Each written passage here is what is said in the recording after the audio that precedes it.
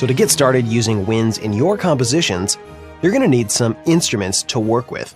In past courses that I've done, we have talked about the lack of depth found in general sample libraries and listened to examples illustrating what can and can't be pulled off with them. We're not going to do that here. I'm going to assume at this point that you understand that a general sample library will have woodwind patches, but they are usually very crude and offer little in the way of articulations and dynamics. If you look at the scope of orchestral woodwind libraries out there, we have a few major players. We have East West's Hollywood Orchestral Woodwinds. We have Vienna Symphonic Library's Woodwinds Bundle, which has a few separate libraries that are kind of bundled into one. We have Cinesample's Cinewinds Core and Pro, and also Cinesample's Holly Woodwinds, and Orchestral Tools Berlin Woodwinds. Because most of these are gigantic libraries with a lot of articulations, we're going to talk a little bit more generally about them. And we're going to talk about things like sound, size, cost, and articulations, just to give you kind of a scope of reference between the different libraries. First up, we'll look at the offering from Cinesamples. Now, Cinesamples has a couple of products that may fit your needs when it comes to a dedicated woodwind library. They have a product called Cinewinds Core, and then they have an expansion to that, Cinewinds Pro. In the Core library, we have piccolo, and you can see for all of the instruments, they have a separate patch, which they call true legato. All of the articulation patches have that true legato in them, but they list these as a separate patch, and so basically this is without the other articulations, it's only legato. So we have piccolo, we have flute, oboe, clarinet in B flat, and bassoon. So 5 instruments there. This part of the library is 13 gigs, requires the full version of Contact, and this part of the library costs $349. Now the expansion to this, Cinewinds Pro, this is kind of a 50-50 split of orchestral instruments and kind of ethnic and period instruments. So we have things like alto flute, bass flute, English horn, E-flat clarinet, bass clarinet, and contrabassoon. And then we have a whole bunch of ethnic instruments, Baroque flute, border pipes, the Irish flute, penny whistle, so on and so forth. So it's really this kind of part of this library that is the orchestral stuff that you'd normally find. So let's talk about just these 2 products here. As far as size, this part of the library, the core is 13 gigs. The expansion, I believe, is another 16 and change as far as the size of the actual samples. So you're looking at around 30-ish gigabytes, about 33 gigs or so. To get the bundle, you're looking at about $649, so that gives you an idea of cost. Now let's look at what this entails. Now, not including the ethnic instruments, we get a handful of articulations. They have 3 varieties of short articulations, what they call an eighth short, a quarter short, and a half note short. And then you get legato sustains, which are infinitely sustainable, and legato transitions. And they have 2 varieties of trills for most of those instruments. They have a half step and a whole step trill. That is pretty much it. All of the articulations are loaded into one patch. There's not a really great way to combine articulations. So, for instance, there is not a great way to combine this quarter note short with this eighth note short, because the attack on some of these longer ones is not so pointed. It has a softer, slower attack to the note. It's not maybe tongued as hard or expressively, if you will. You also have vibrato and non-vibrato on just about all of these as well, which you can crossfade in between. So there is that. Now, as far as the sound of most of these is pretty pleasing. The sound of the flutes, piccolo, oboe, they're all very nice sounding. They give you 5 microphone positions here, a spot, close, room, and surround. Okay, that's actually 4. Spot, close, room, and surround. And then they have the pre-mixed one here. And so that gives you some different tones and sounds to play with. One thing in here that you want to keep in mind is all of the legato and sustain type sounds are all fairly slow. The transitions between the notes are really more geared towards slower music. it's pretty much impossible to do faster lines and runs with this library. The way the sustains work, they all have a relatively slow attack. They all kind of swell in every single note, kind of, and it takes about, I don't know, a half second or so. Cinnabrass actually works very similarly. It's maybe more evident here because, you know, you're probably more likely to try and do faster lines with a Woodwind library. And so that doesn't really work very well because the legato transition is not nearly fast enough to make that work. This does have a feature where you can speed up the legato transition. But even with the legato transition sped up all the way, it's still not fast enough. So the notes get kind of mushed together. And because each one of those sustaining notes swells, it never gets to the full dynamics. So if you're trying to do a fast line with Cinewinds, it's not going to work out very well. Those legato transitions are just too slow and they get in the way when you're crafting that fast line. It gets kind of lost, like the legato transitions are eating the notes. So it doesn't really work. They do have a product that addresses that, and this is Woodwinds. Now, this is kind of a small library that's dedicated to kind of ensemble orchestration and effects, textures, chords, phrases, and runs. So in this library, you will find a whole bunch of pre-recorded tempo-synced runs in all kinds of different keys, all kinds of different scales. These are recorded from multiple mic positions. They have a close and a stage mic, which is pretty cool. They have a handful of patches. They have some octave patches, some kind of keyboard patches that you can play, a whole bunch of effects and things of that nature. What this doesn't have is this doesn't have individual sections. So that's probably the one big limitation with Cinewinds Core, Cinewinds Pro, and Woodwinds is that there's not really a great way to get a flute section, right? So because they have a single solo flute and that's it. You can't just double that because that's not really going to work. You could double that with something in the Pro library like the alto flute, for instance, except that you lose basically the top register of the flute in C.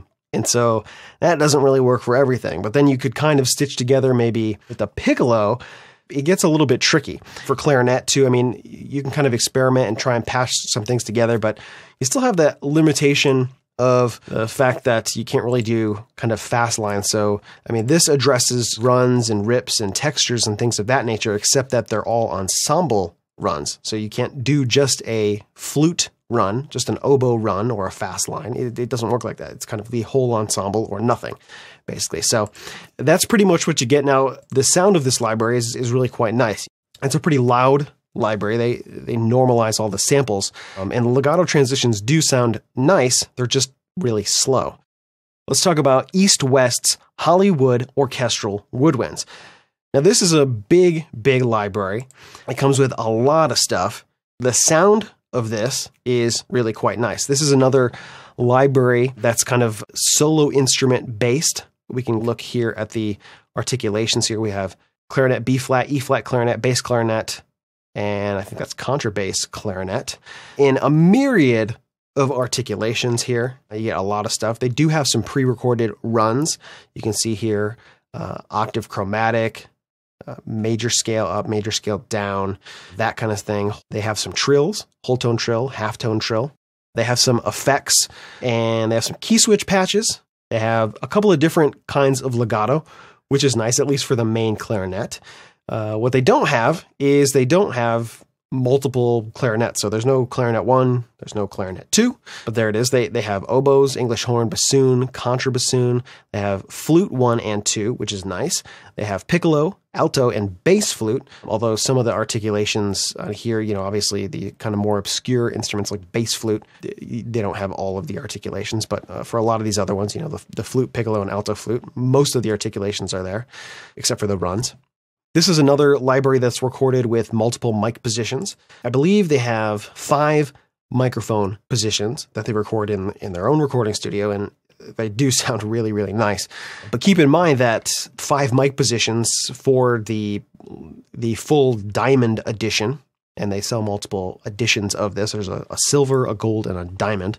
But for the diamond, which has all of the microphone positions, the number of microphone positions that you have is basically multiplying the size of the library. Every microphone position that you add, it's all the same samples again. So the more mic positions that the libraries are recorded with and offer you to be able to mess around with and manipulate, the larger the libraries get. This library for the Diamond Edition is 142 gigabytes. And you also need an iLok security key, which is not provided. That's an extra purchase if you don't own one already. I'm not a huge fan of the iLok security keys. It's like digital handcuffs, and I think that's pretty terrible, but that's just my personal opinion. Maybe someday that'll change. But this runs in East West's own player. It's the Play engine. And so that's something to consider as well. It's not a contact library. Cinesample's libraries are all contact libraries. This is not. So that's something to consider. You can check out a lot of their demos to get an idea of what this library sounds like, but hopefully that kind of gives you a general idea. You can check out, they have a PDF here with all of the articulations and things of that nature and some videos. So another library to check out. It sounds really, really nice. A lot of great stuff in there. Vienna Symphonic Library offers a couple of different products that may fill your orchestral woodwind needs. They have Woodwinds 1, which has Flute 1, French oboe, clarinet and B-flat, bassoon, flute ensemble, oboe ensemble, clarinet ensemble, and bassoon ensemble. All of those are 3-player ensembles. Then they have a Woodwinds 2 library, which has the piccolo, flute 2, alto flute, Viennese oboe, English horn French, clarinet and B-flat, bass clarinet and contrabassoon, and then they have a special Woodwinds library as well, which has the bass flute, the oboe d'amore, the heclophone, bass horn, and contrabass clarinet. When you're looking at the bundle of all of these instruments, and it may not be necessary that you need all of them, you're looking at about 46 gigabytes, and the cost is just under 2,000 euros. You can check out the demos. Some of the demos that I heard are a little bit more dry. I believe these are recorded more of a kind of close mic position, which would make sense in the number of samples that they have and the size of the library. So you'll need a reverb plugin if you want to kind of put this in an actual space, you know, something like Altiverb to give this that kind of orchestral positioning. Just applying a reverb with a close microphone doesn't really do it. So that's something to consider too. But a lot of people swear by Vienna Symphonic Library's stuff, you know, very detail oriented, high quality stuff. This runs in their own player, a ton of articulations. You can check that out here. If you go to sample content, you can see exactly what they have going on in this bundle. Just really big. With the piccolo here, first flute, second flute, the flute section here, you can see just a whole bunch of stuff. Scale runs, which is really cool. Nice that they have that. Another one for you to consider there, the most expensive one surely out of the bunch that we're looking at. And finally, Orchestral Tools Berlin Woodwinds. This library offers you the bass orchestral woodwind instruments. So we have piccolo, first flute, second flute, third flute, and a flute ensemble, which has one of the instruments being played an octave above. So it's either two flutes and one flute an octave above. And then when they get into the high register, that octave flute becomes a piccolo. And we have first oboe, second oboe, and English horn, first clarinet, second clarinet, and clarinet ensemble, 3 players. And then first bassoon and second bassoon. And articulations that they have here, we have true legato, which all of the other libraries that we looked at have true legato as well, which means that when you play a transition between notes on legato patches, it's triggering an actual sample that's been recorded of the instrument actually doing that transition. Some of these legato transitions may vary as far as how far they sample them away from the root note. Generally, all of them will have a fine usable range, and that's really nice because that definitely adds to the realism of the instrument. We have sustains with and without vibrato and a progressive vibrato, and you can see here available for the first, second, third flute, first oboe, and second oboe. The only instruments that are recorded without vibrato are clarinets. Traditionally, clarinets, you don't usually hear them with vibrato. Staccatos up to 8 round robins, staccatissimos up to 8 round robins, portato shorts, portato long, and sforzandos, and more. How about trills up to a fifth? Pretty unique there. I believe this is the only library that does trills with that big of an interval. Sforzando trills, a 1x trill, double tongue and triple tongue. These are not just re-triggering staccatissimo samples, but these are actually recorded as double tongues are played. So you're not just hearing another normally tongued sample repeated, which some other libraries do. These are real double tongue and triple tongue recordings. Not available on all instruments, but all except the second oboe, English horn, and clarinet ensemble. Pretty cool. Same thing here for the triple tongue. Octave scale runs, all except the third flute, English horn, and bassoons.